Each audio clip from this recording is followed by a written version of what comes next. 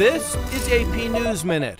FBI Director James Comey says Saeed Farouk and Tafshin Malik, the two San Bernardino shooters, were radicalized as early as 2013. He described them as homegrown extremists to lawmakers on Capitol Hill and said they discussed jihad as well as martyrdom.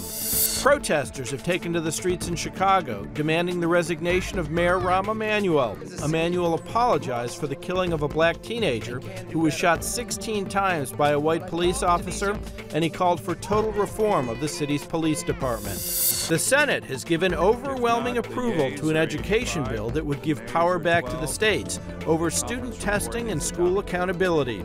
The legislation is headed to President Obama's desk, where he's expected to sign it. Time magazine has named German Chancellor Angela Merkel as its Person of the Year.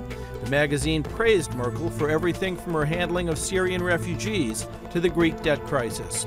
Ned Borker, The Associated Press, with AP News Minute.